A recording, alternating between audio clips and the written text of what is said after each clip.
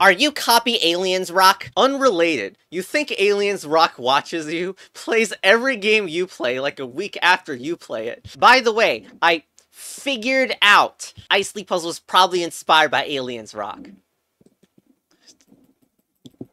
So, there is no way to really make this video without the vibe of patheticness and clout leeching, unless it is uploaded on April 1st, because it's a stupid video. So why am I making it anyway? Well, there are some legit funny coincidences that happened, and I can talk about the content creation process in some ways. So, if Chess Battle Advanced is the biggest meme on this channel, which wasn't intended to be a meme, it's more like a parasite that infected my mind. Anyway, the second biggest meme is, are you Copy Aliensrock? And within all of this, there's this sort of weird notion that we can own the rights to who gets to play a game first. To me, this all started with this chain of videos. So, I mean, like, the top one is like half a week difference. This one is like 2.5 weeks difference, and this is like 5 days difference between when I played, and so clearly the bottom one is the most sus, like, if you want to call it that. But ever since these 3 games, though, nothing has been as sus as, like, this chain of videos. Also, like, put how I discovered those games personally. So we'll take this little diversion to talk about, I have a daily upload schedule, but it's actually really sporadic. Sometimes I, like, record 3 videos a day, and then sometimes I don't do anything.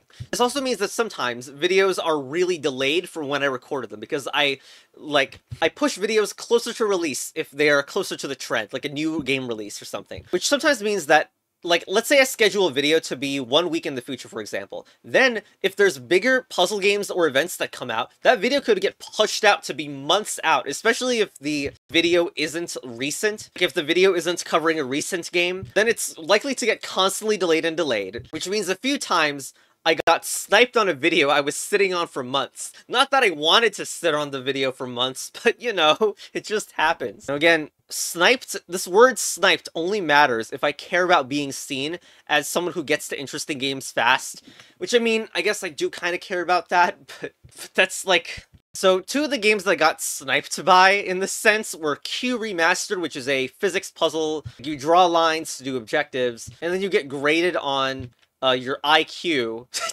Another freaking wild coincidence was a game called Perspective, and I had an unlisted video of me playing this on February 4th. I uploaded the video back then, but I stalled it so bad that I got sniped a month later. Seriously, do you know how wild that is? This game is like from 12 years ago.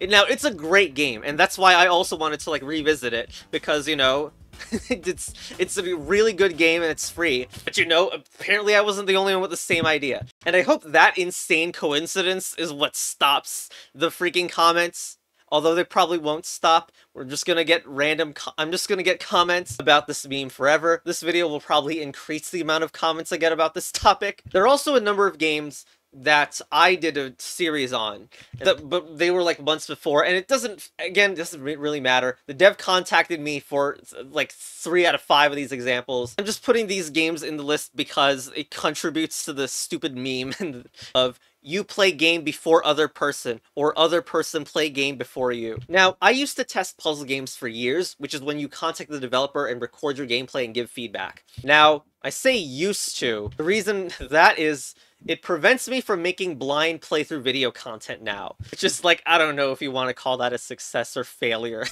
Here's some of the games I could not make videos on because I would no longer be able to play it blind due to testing them. Taiji. Now, I was going to make, like, a video about its development. Like, the Taiji creator actually has, like, a big devlog.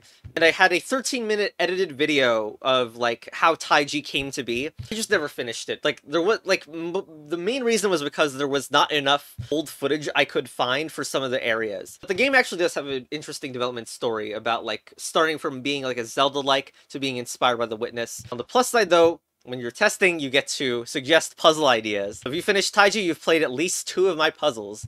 But anyway, if you haven't heard of Taiji, what are you doing exactly? This the game actually made up a lot of my life at this point, which is weird to think about, because I was following it for the years that it was in development. Another game that I can't play anymore is End Step Steve. Now, this is a really good puzzle game. It's totally free, by the way, but it's a series of like 4 games, actually 3 games. You have this move count on the top left, and when you touch a flag, it sets it to that move count. So if I go here, I have 9 moves, and so that number decreases, and if I go to 0, I die. So this is a game about move counters, but it is probably the best move counter game ever. It goes so deep into its mechanics. It plays around with edge cases, there's like rocks and multiple players, but I can't play it. I still remember way too much of it. Like the developer asked for like testing it like a year ago or something. Yeah, I still remember it, so I just can't do the playthrough. On the plus side, this allowed me to influence parts of its development, and you can see its impacts here. Yes. Interdimensional Warrior, part of Chess Battle Advanced. Thank you for the New Year's present. Another game that I can no longer do a blind playthrough of, unfortunately, is Islands of Insight. You can tell when I'm recording this, which is not near April 1st. The game will have been out for a month and a half at the point of this video's release. But the game is like an open world puzzle game filled with puzzles, and I have some puzzles in it that I've created, and testing credit because of the testing credits I got for other games. Now, I probably am able to do some videos on that just because like the game has so many puzzles that there's going to be some that I actually haven't seen. But you know, it's still a little sad not being able to do blind playthroughs of these big games. So to circle it all back, that's why I can no longer test puzzle games. Anyway, some other dumb coincidences. Look at this title. This bunny puzzle game looks cute but hides meta puzzles. Well, of course I have my own bunny series. And here are my first 2 like testing videos that I showed just like the developers. I eventually made the links public so people could see, oh, it looks cute but hides meta puzzles, huh? And I made that title like 9 months before. Now someone's gonna say the foreign stone stole the titles from me. I think it'd be pretty obvious if my titles were being stolen, though. Another thing is the timer. Some of my oldest Baba videos had a timer on the top left. Now, of course, I don't own the idea of timers. I first saw Indie Game Chris do this with putting a timer in the video. I stopped putting the timer in at some point, like I either got like lazy or like timers stopped making sense when I got distracted while playing puzzle games, went to doom scroll or fell asleep. And guess what I see now in Martian Pebbles videos? While on the topic of time, let's talk about upload schedule time. My videos have always been scheduled at a thing that looks like 1 p.m. Although it's obviously not globally 1 p.m. This is actually annoying because I have to start from midnight, like the default, and change it into 1 p.m. every time. I don't think it's possible to change this element, like to have a default. So, like, I thought I made a mistake, like, doing this, because freaking Rock of Aliens had these uploads at midnight, which was the lazier solution, and I thought that was better. Like, I wanted to do that as well, but I just didn't want to change it. So my videos have been at 1 p.m. every single time, ever since I did daily uploads, or daily scheduled, and then what do I see? Making a surprisingly small change. I'm changing my daily upload time by exactly 12 hours. Oh, and also, I set my computer to not give a crap about daylight crapping, ruining time zone, ruining sleep schedule time. So, it ended up that we are now at the exact same upload time, which is absolutely stupid, 10 out of 10.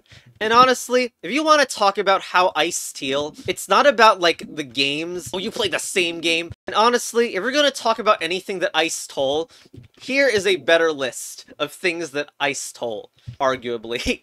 Anyway, I hope you enjoyed this stupid video. This is the closest we're probably getting to a collab. Goodbye. Unless Aliensrock snipes me into making a video on this topic.